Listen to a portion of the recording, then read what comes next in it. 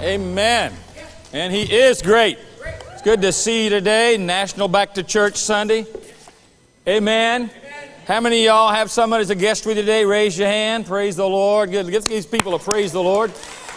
Hope you got properly welcomed at our welcome time when everybody came around and looked down on you while you were seated. We're not looking down, we're looking up with you. But praise the Lord, it is National Back to Church Sunday. Great service over at other camps. Well, we had a house full. The Lord was there. It was a great, great time. I know that Pastor Strickland got up and mentioned the recipients of our Faithful Servant Awards that we give out every year. And for those of you members and been around here for a while, you know what an honor to receive that Lyndon Ellis Faithful Servant Award is. You know the origins of the Faithful Servant Award, named after Brother Lyndon Ellis, who was such a faithful brother in Christ, and probably trained more soul winners here than any other person's ever done. Probably won more souls to Jesus. He's gone on to be with the Lord and left us with the mess. Praise the Lord. But we're handling it. Hopefully it won't be long. We'll all be there with him. Amen. But there is one more of these awards that I did want to give out today. Every year we give these awards out to people that are serving the Lord so faithfully. And there's one guy here that's probably deserved it ever since it first came out that we have never awarded it to. And for a good reason. We just didn't want it to go to his head. Not seriously. Bear with me. But I'd like to bring him up at this time, and maybe you'll realize why we didn't award it to him early, because he was on as a full-time staff member before. But Tim Ellis, why don't you come up here right now?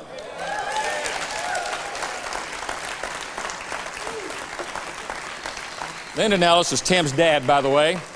And between you and me, brother, is not only my brother in Christ, my friend in the Lord. I believe you know what this all stands for and what this all means. Amen. Love you. Appreciate you, brother.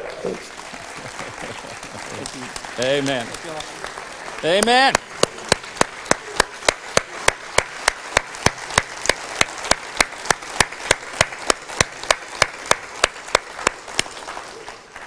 Hallelujah. Thank you for bringing that up, gentlemen. Appreciate that very much. I'll find my little remote control here in just 1 second here. You know, today I want to talk to you a little bit more what we started last week in talking about the church, the role of the church, the ministry of the church, and the ministry specifically of Believers Fellowship Church and what the Lord is doing here. As I shared a while ago, we had our leadership banquet where we hand those awards out. In our leadership banquet, we try to reiterate our vision and go over our passion and try to encourage those who faithfully serve the Lord. We had about 100 people at that meeting the other night, and it was a great time of ministry and fellowship. I've been pastoring here. Next year will be 25 years at Believers Fellowship. Been here a while, but I've lived... Thank you.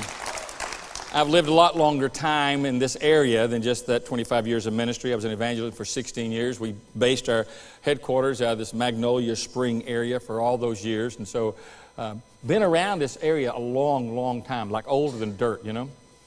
But I found out in that time that churches assume kind of an identity. You know, that if someone tells you they go to a certain church and they say, well, I go to this church, and you say, well, that means this. Or if I go to that church, it means this. You know, if I were to say to you, I went to a particular church in the community from here to the Woodlands, you'd kind of, if you've been around a while and a believer long enough, you would kind of say, well, I know what kind of church that is, or I know what they preach or what they don't preach. So I know what they're talking about. But I reiterated at that leadership dinner that when you tell anybody that you go to Believers Fellowship, it ought to mean something. And if your life doesn't really match up to what God's doing and telling us our lives ought to be, then please tell them you go to church somewhere else. Amen. And I just said a few things. I said, you know, if you tell people you're a member of Believers Fellowship, it means, one, it ought to have a testimony in the community that we love the Lord. We love God at Believers Fellowship. We love God. We love people. We're interested in what God's doing in the world today and touching people's lives and changing people. It means I believe the Word of God. If you come to Believers Fellowship, we preach the Word of God. We believe the Bible. I think it really means that if I go to Believers Fellowship, then I really aspire to go deeper with God. I don't want to be nominal. I don't want to be mediocre. I want to go to a church where they encourage me, where they hold me accountable, where they help me in my walk with God. I think if you tell people, I go to Believers Fellowship, it should say, I'm not interested in just sitting and attending. I want to serve God. I want to discover God's mission for my life. I want to serve the Lord. Bottom line is, I think if you tell people you go to Believers Fellowship, they whisper something to their friend like this, oh, they're radical. They're radical. Because I believe that discipleship is radical. I believe if you really are a follower of Jesus, your life is noticeably different from the rest of the world. But that's the way it ought to be. I love this church. I love what God's been doing in this church over the years and how He has shaped it. And I look forward to what God's going to do in the days that are ahead of us. But if you really want to know what we are pursuing, we're pursuing the New Testament model of being a church. You say, well, how are you trying to, what's your philosophy of ministry? What are you trying to do as a church? What, are you community driven? Whatever. Hey, we want to be the model. We want to be like that model that's given to us in the New Testament, so that when we look in the Bible and we look at what Jesus was saying and what He was wanting and what the epistles teach us about church structure and leadership and discipleship, or we go to the book of Acts and we see the church in action as it's first being born, that's the kind of church we seek to model. That's what we want to follow after. That's the goal of our church. And I want to talk to you briefly this morning about that. You know how brief I can be. I just want to lay out 6 or 7, 8, 10, 12, 100 things maybe. No, we'll see. Of just what this church is all about. And I'd like to rehearse something. And I've preached over this over the years a few times as we've gone through this particular book of the Bible in Acts, where we've talked about the model of the New Testament church. And I'm looking at Acts chapter 2, verses 40 through 47. And it says, and with many words he solemnly testified and kept on exhorting them, saying, be saved from this perverse generation. So then those who had received His word were baptized. And that day there were added about 3,000 souls.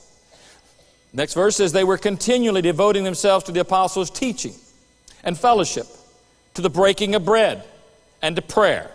Everyone kept feeling a sense of awe, and many wonders and signs were taking place amongst them through the apostles. I'm clicking, it's not happening here. Work with me, I'm hitting the wrong button. All right. All those who had believed were together and all had all things in common, and they began selling their property and their possessions and were sharing them with all as anyone might have a need. And day by day, continuing with one mind in the temple, breaking bread from house to house, they were taking their meals with gladness and sincerity of heart, praising God and having favor with all the people. And the Lord was adding to their numbers day by day those who were being saved. As we look at this today and you start looking at what the Bible says, understand that what you're reading here is the beginning, the birth of the church of the Lord Jesus Christ. This is what Jesus had in mind when He came, and He brought the gospel message.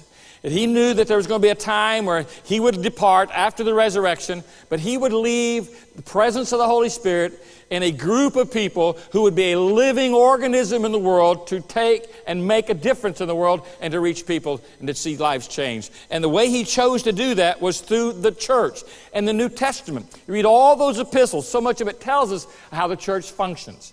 Who is in charge, who works, who serves, who does what, how they do it, and why they do it. It's all written out through Scripture. But I want to give you today in this message, perhaps we have a lot of visitors here as well, number one, to encourage those who are members and to edify, to strengthen, and exhort you, and hopefully motivate you to keep going on for God. And those who are guests of ours today, you might get a little insight as to what our vision at Believers Fellowship is. First of all, is to follow this model. The first thing was, Believers Fellowship is to be made up of people who are followers of Jesus Christ. Chapter 2, verse 40 says, and with many words he solemnly testified and kept on exhorting them. What's he telling them? Get saved. Joe Arm's translation, the world's going to hell in a handbasket. Get saved among this perverse generation. Believers Fellowship is first and foremost made up of people who do know Jesus Christ as their Lord and Savior. They have become followers of Jesus Christ. I think you know as well as I that there's a lot of people in churches today who don't fit that bill. They're not followers of Jesus Christ. They may be decent, moral, good citizens, good moms and dads perhaps, but they've never made a decision in their heart to really strike out and follow Jesus Christ. Become a disciple. That's what really gets down to the heart of that little terminology about being born again. Somebody that's born again is somebody who's committed to Christ. They're following Jesus Christ as their Lord and Savior. They don't just say, I'm going to heaven. They live it. They've committed their heart and their life to Jesus Christ. They're not just religious, because religion is insufficient. They have a relationship that defines who they are. And that relationship is first and foremost with God through His Son, the Lord Jesus Christ. It's real to them. It's not artificial. It's not church talk. It's not just being Baptist or whatever it might be. Hey, it's the real deal. Believers Fellowship, if you want to be a member of this church, there's only one prerequisite. You must have given your life to Jesus Christ. You've given your life. Now, if you haven't been baptized, since you have done that, then we'll help you in that regard. But the first step, give your heart to Jesus Christ. That's what makes up a church. People who do know that they know that Christ is in their life and they are changed, born-again children of God. The second thing about this church is we seek to maintain what they did in Acts chapter 2, a devoted fellowship. It says they were continually devoting themselves to the apostles' teaching, continually devoting themselves to fellowship, the breaking of bread, and to prayer. You know as well as I, devotion is not a word that's used often in our culture and our society anymore. There's not a lot of people devoted to anything anymore. Devotion is something that's somehow been lost in the works. And what brings to my mind the reality of this word is it's like the season that we have just been through with the Olympics. And I love the Olympics. But what you see in the Olympics are all these athletes who've made tremendous sacrifices because they have devoted themselves to something. They devoted themselves to winning the prize, to being the first, to being the best, all right? And that requires devotion. Michael Phelps, who won all those awards, whoever else came back with gold and silver and bronze, they did it because they were an extremely devoted person. But again, that's a word that's lost in the culture for the most part. Now, the Bible tells us that this first century church, they were devoted. They devoted themselves completely. It involved commitment. It involved sacrifice. We're living in a changing world. You don't have to see that, you don't have to look very far to see that. But the Bible tells us that we can be true and we can have a foundation and we can be settled and we don't have to change like the weather. That we can have substance to our life because we are devoted to God who is the same yesterday, today, and forever. That we can have a life of commitment and surrender. And the church is where that is first and foremost found in our daily walk in life. These folks were committed. What were they committed to? Well, it says they were committed to the apostles' teaching. They were committed to the fellowship. They were committed to the breaking of bread. They were committed to prayer. That's some pretty tremendous statement being made there, by the way. Their devotion was, first of all, to the teaching. In other words, they didn't just hear what the Bible had to say from their leadership. They embraced it. In fact, you read about the Bereans in the New Testament. When the apostles went to the Bereans and they shared the gospel with them, they studied the Old Testament scriptures to make sure what they were hearing was the truth. And when they heard it was the truth, they said, that's for me, that's what we want. And they got rid of all the junk that was in their life and made a real decision to make a difference in the world around them. They believed what was being preached to them. Unfortunately today, you've heard me say it before, today most congregations are like a jury more than they're like a congregation. They hear the sermon and they go out and deliberate on it. Well, I believe that or not. Do I like that or not? It's not a matter of deliberation. What we do is we go and we study the Scripture. Does the Scripture say this is true? If it's true, then we receive it and we believe it. They were devoted. They devoted themselves to the teaching, but it also says to fellowship. Now, in the original language of the Greek in which this is written, it is a very clear, definitive terminology here. It's a definite article when it says fellowship. It literally would read in the English like this: they devoted themselves to the fellowship. We put it in simple terms. They came to church. They came to church. They got with other believers. They fellowshiped with other believers. They had relationships that were genuine and real and life-transforming because they were devoted one to another. They were devoted to the breaking of bread. That's remembering the covenant, or remembering the cross, and remembering Christ, and remembering His resurrection. And they were devoted to prayer. And I'll talk a little bit about that more in just a moment. But folks, devotion's a good thing. A thing that'll change and transform your life. And most people aren't devoted to anything these days. Number 3, Believers Fellowship understands the importance of this New Testament model of small group ministry. When you follow these people through in Acts chapter 2 and then into 4, and 8, you see these people met not only in the temple in large groups where they would worship together and where the apostles would preach and teach, but then they would disperse into homes where they'd have further discipleship and meeting and eating and fellowshipping together in that regard. In fact, you see a twofold ministry that unfolds that the church has, and it's this small group set and this large group set. This was practiced in the very life of the Lord Jesus Christ. You see Him ministering to thousands of people, and then you see Him going off with those 12 disciples, and there being that interchange and the teaching and explanation and ministry that would take place within that small group, and they ministered out of that group. It's that place where things happen. within the context of the mission of Jesus. I believe it's the same for the church today. And a lot of people don't understand our small group ministry here. We're like a lot of churches who have like Sunday school, where you kind of come in and you have maybe 35 minutes or so and you read from a Bible study devotional, like we called them quarterlies when I was growing up. And somebody reads from the quarterly and then somebody seeks to explain what the quarterly's saying, and then we'd have a time of prayer and we'd get out of there before church started so we wouldn't be late for church, because we knew the pastor would come in and fuss at us if we didn't get ready for church. With our small group ministry that we have, we do it house to house. Now, some of them take place here at the church house, but the majority of them take place in homes. And that's that place of small group ministry. And there's several things that we attempt. One is we want to provide through that a tool of outreach. Now, LIFT is an acrostic, most of you understand it, for living in fellowship together. That's what God's called us to do. And He's called us, if we follow this model of Scripture, to do it in this kind of format, but also in smaller group formats. And it can be and should be and is a great and tremendous tool of outreach that we have. A lot of people, they're not going to come up to the church house, but they will come if you invite them to your home on a Sunday night and participate in those Bible studies. It's the place, we provide a place to receive encouragement, love, support, prayer within the group. It's that place. It's the place that provides that arena where you can get to know people. And not just to know them, you can really form lasting relationships. You and I both know that's not what a lot of people in the world are interested in anymore.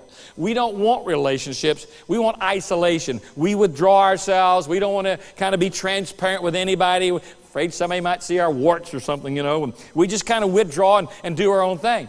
That wouldn't follow the model of Jesus. And that doesn't follow the model of the New Testament. There's a relationship. The Bible says that we are the family of God. And there's this place in LIFT that God does these incredible things of developing these relationships that God is honored in. It provides a place first and foremost, and I believe this is the bottom line, along with the outreach issue, is it provides a place for discipleship, true spiritual growth through study of the Word of God.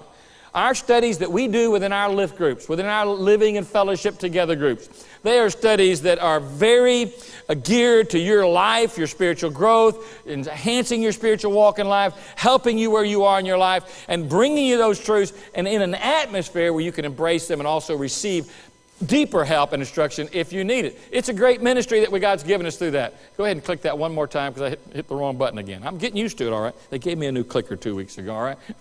LIFT provides a place to minister to the needs of others. So not only are you going and getting something, you're not just sitting there, you're getting something. We don't have that opportunity on Sunday morning. This is a general assembly of corporate worship where we come together and we get a general instruction. I want you to know, friends, as much as I love you, you're not going to really be discipled to the deeper core that God wants you walking in just coming on Sunday mornings. There's just too many needs here. There's a few hundred people. You can't, as one person, can't minister to all those needs. That's why Jesus had this smaller group for developing growth and discipleship and letting the disciples learn how to use what God had given them. And God sending them out to minister even from the small group. But it's where you can use your spiritual gifts in ministering to other people. It provides that place of personal ministry and, even more importantly, that personal prayer. It's the place where we grow.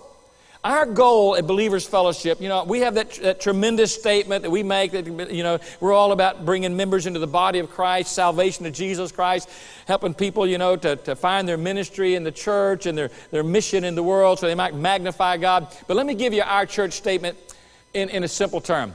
It's all about discipleship. Discipleship. Say that with me. One more time.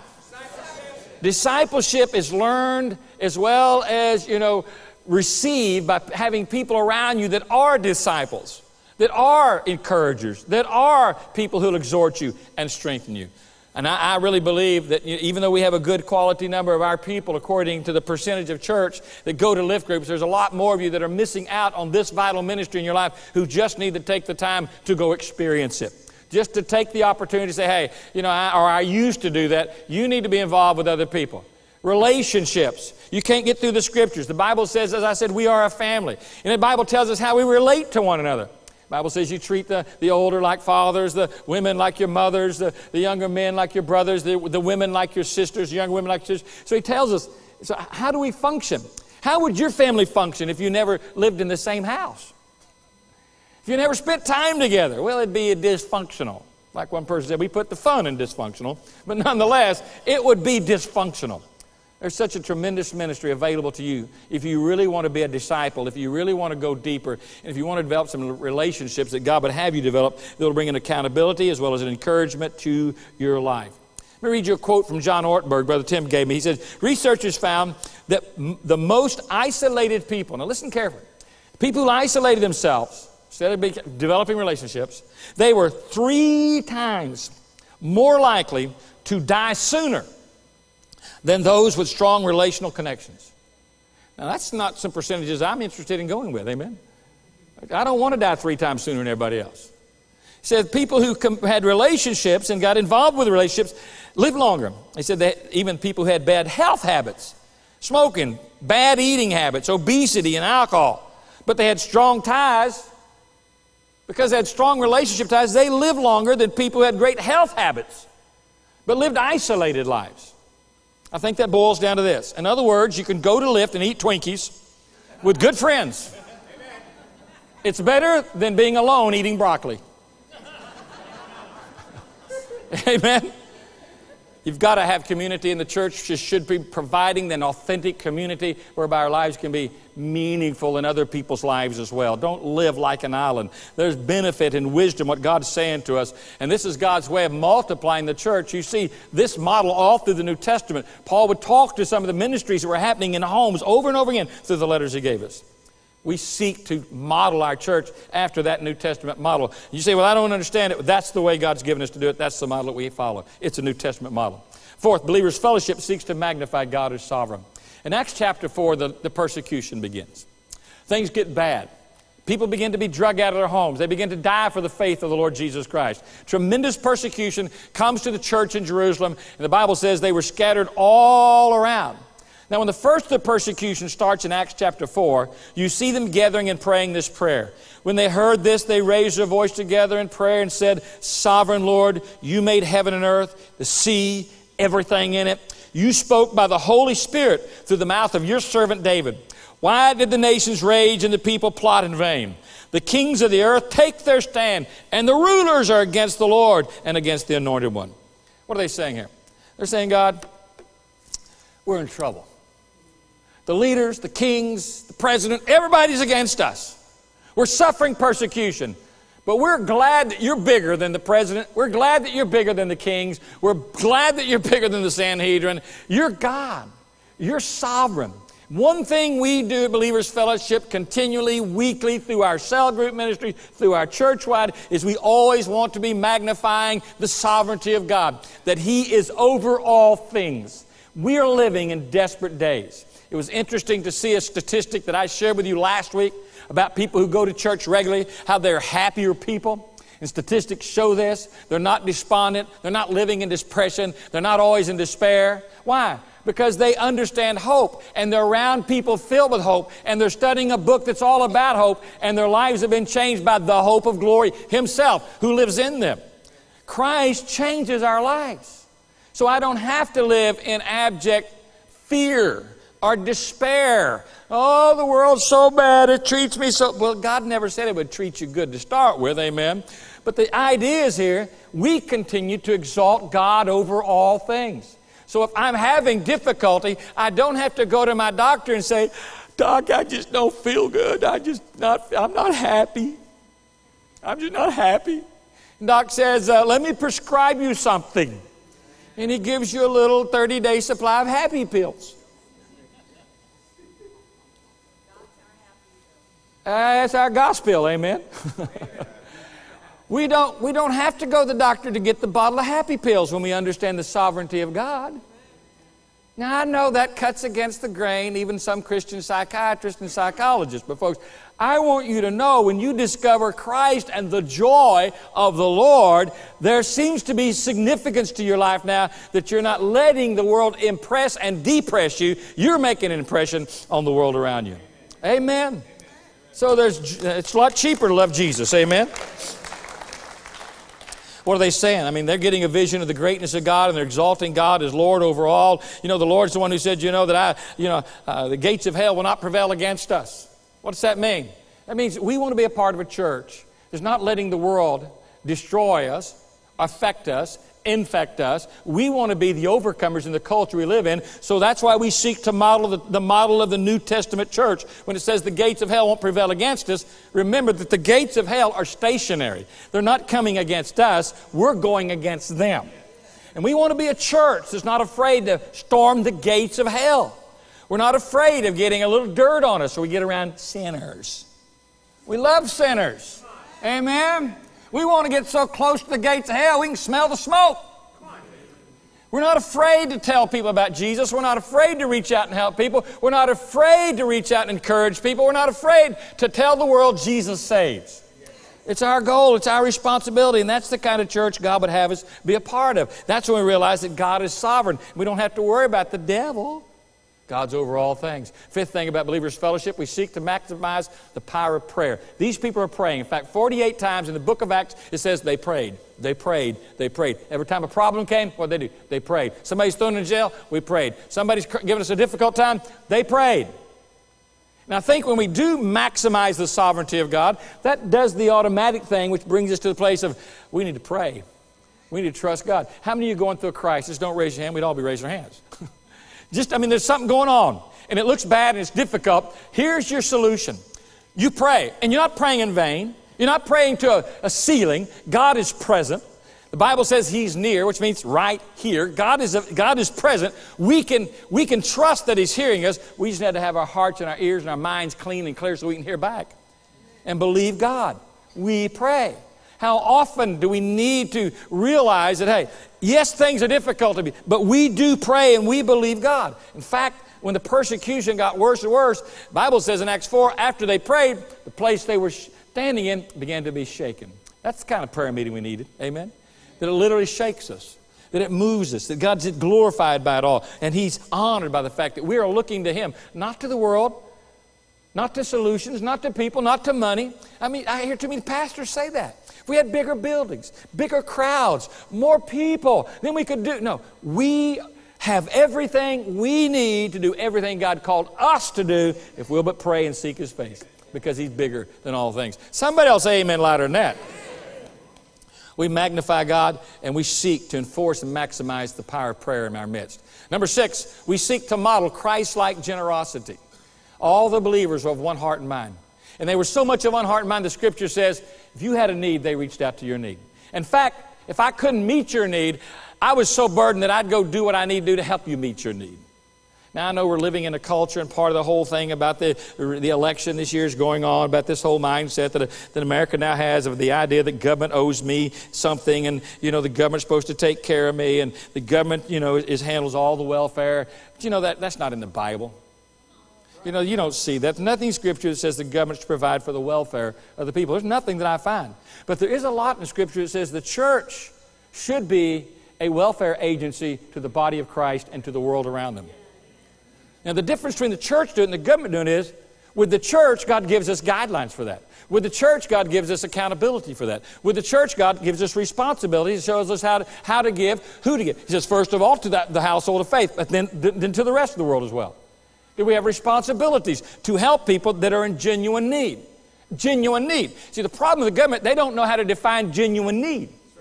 So we have everybody mulching off and living off and sapping off, these entitlement programs. And about the time you say you want to vote something where that's changed, man, everybody goes crazy because that's where the free stuff comes from. 1 Thessalonians lays it out very clearly. It says if a person isn't willing to work, they shouldn't eat. Uh-oh. It doesn't say if they can't work, It basically says if there's no willingness to work. And we have a lot of people who just aren't willing to work. I was amazed to hear the other day the 23-something million people that are unemployed and how many of this even quit looking. I mean, why not quit looking? They're going to keep extending your benefits.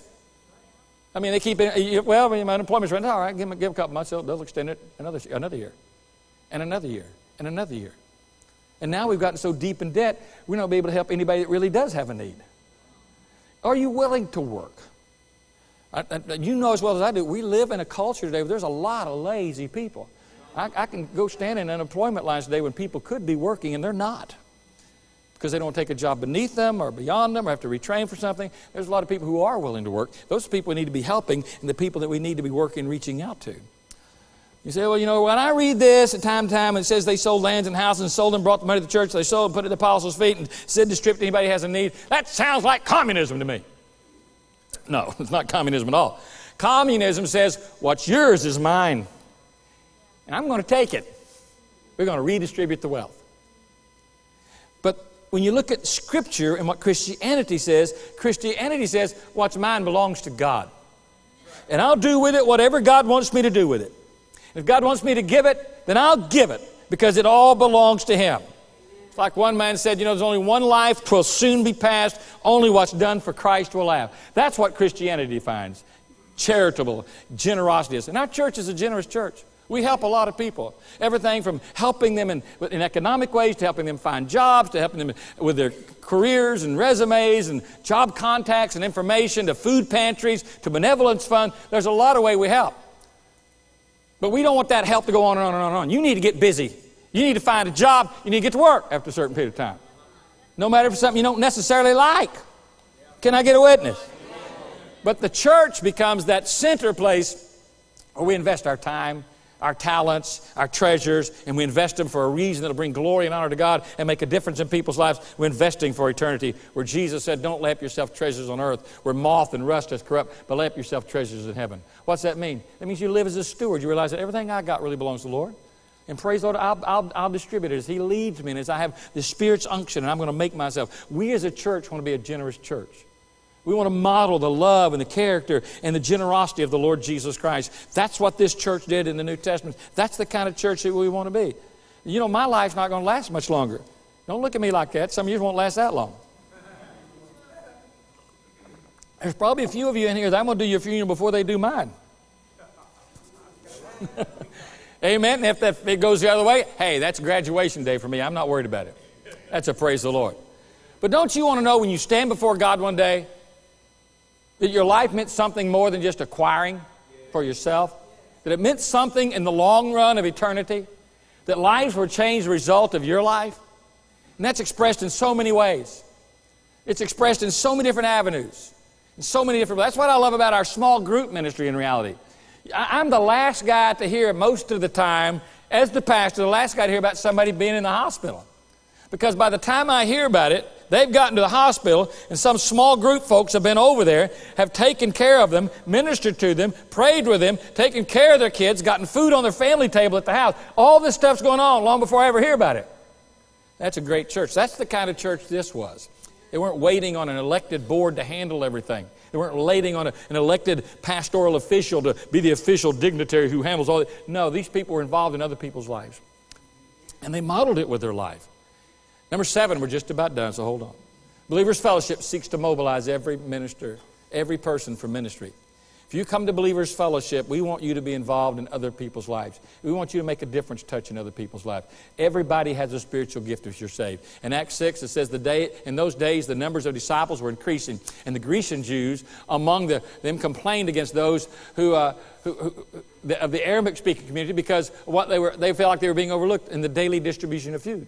You know what followed? The ministry broke out. God started the deacon ministry, all right? Verse 7, so the word of God spread and the number of disciples in Jerusalem increased rapidly. What happens? We have a problem in the church all of a sudden. One of the first ones mentioned, all right? Somebody didn't feel like they were getting their attention. You know, he didn't shake my hand. And so out of that problem, another ministry develops called a deacon ministry.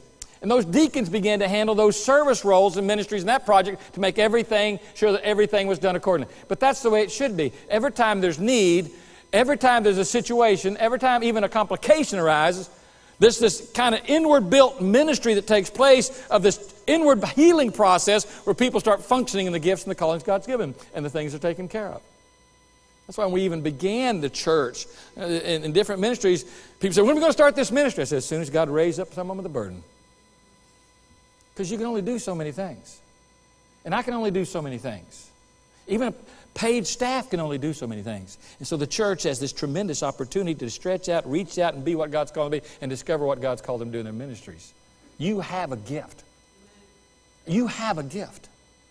And God gave you that gift for a reason. And it wasn't just so you could have a gift. So you could say, I've got a gift. Or you could take a spiritual gifts exam and say, I discovered my gift. He gave you the gift so you administer that gift to the rest of the body of Christ. The 8th thing is important. We must always, always be moving out and moving forward with God's plan.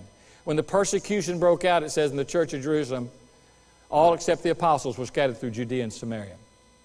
Verse 4, and those that had been scattered preached the word wherever they went. A problem came. Now God had told them already, I want you to go out and make disciples of all nations. Start in Jerusalem. Then what do you say? Judea, Samaria, and the uttermost parts of the world. That's the goal and the ministry of the church. Amen? To go and make disciples. We've got it reversed. It's called the Great Reversal. We don't go and tell. We come and sit and put out a sign that says, come. And by the way, here's the time you can come. Don't come between there because we might not be there. Come at this time. That's not the New Testament model, is it? Yes, we have times we do come and we worship and we encourage and we exalt the Lord and we're ministered to and we minister to each other. But then we go. And wherever we go, we exude verse 4 of that chapter. It says we go teaching, we go preaching, we go telling, we go making a difference. Hey, folks, you've got the answer, by the way. Why are you letting anybody intimidate you? You've got everything the world needs. You've got what the world's looking for. Yes, they're blind and sometimes literally stupid, amen? They just don't realize it. But they'll never realize it if we don't ever tell them. They'll never understand if we don't explain. And we are that organism in this world, not of this world, in this world, to go into the world and make the difference. Salt, light. Isn't it amazing, all those parables about salt and light and keys and yeast and all that stuff? All those things are things that penetrate. Light penetrates the darkness. Salt penetrates what you put it on, like meat. It'll penetrate it. The key penetrates the door, amen? The yeast penetrates what it's been put in, like the bread or the dough. Our lives have been thrust out, are to be thrust out, so that we are making the difference wherever we go in whatever format we're going in. But when we go, we know that we're going with a purpose. That it's not just a pastor's job or an evangelist's job or a missionary's job. It's our responsibility as the church, the bride of Christ, the people of God, to be the ones who go out and penetrate this culture and this society and make the difference that God's called us to do. Amen? Let me tell you where the problem arises. We'll close with this. The problem arises, the longer you know Jesus, the fewer lost people without Christ you know. Am I right?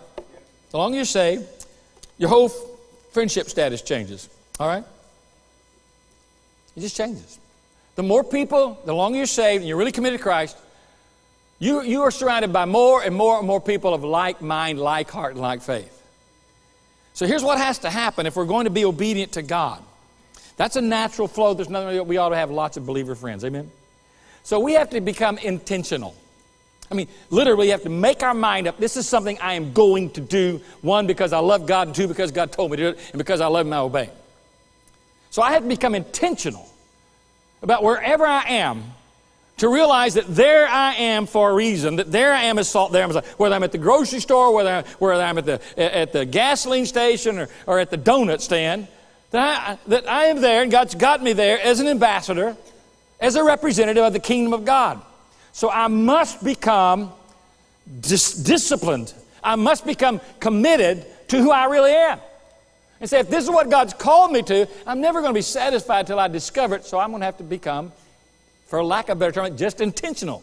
I am intending and planning and committing, and I will do this. Because, hey, if I don't, it's that natural effect of just being surrounded by more and more people that love Jesus and less of the people that don't love Jesus.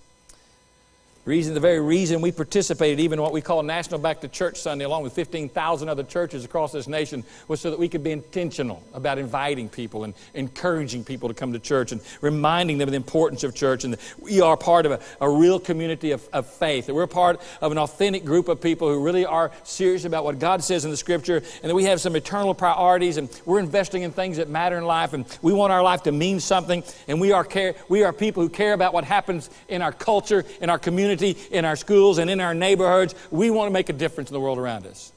But again, we have to be seriously committed to do what God's called us to do. And I wonder how many of you are really serious about saying, hey, God, help me to develop some relationships with people that don't know you, and to be interested in people that don't know you. In fact, to be interested in the people that, Lord, I normally wouldn't even talk to just because of the way they look. This is what God wants from our church, I believe. And if you're here today and you haven't been a part of a church and you're a believer and you've somehow let that wane in your life and hadn't been really committed, if you're here today, not a part of this fellowship, this is what we're doing. We are not the perfect church. We shared that in a video earlier.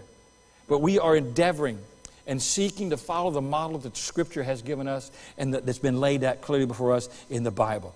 And we invite you to join in on this journey with us to be what God's called us to be in this community. If you're here and you don't know Christ, you're missing out on the most important thing that God ever planned for your life, and that is a relationship with Him. You were born to be born again. You were born to know God.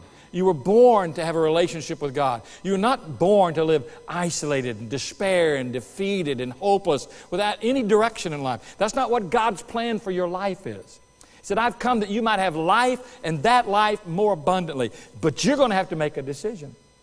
You're going to have to make your mind up. You're going to have to quit looking at people and looking at excuses and things and say, listen, God, you're the one I'm going to look to.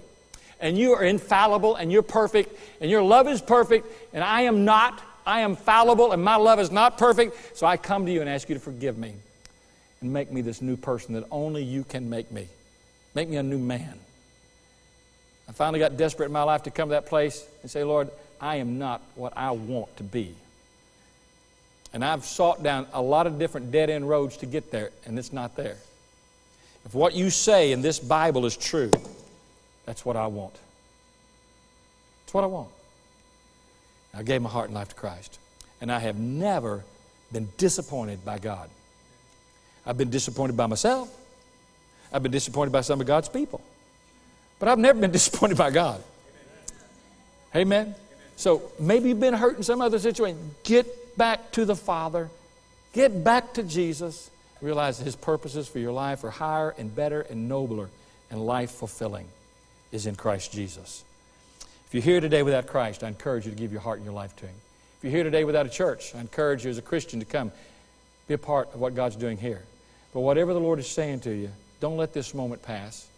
This is not a little bump in the road for you. This is where God had you today.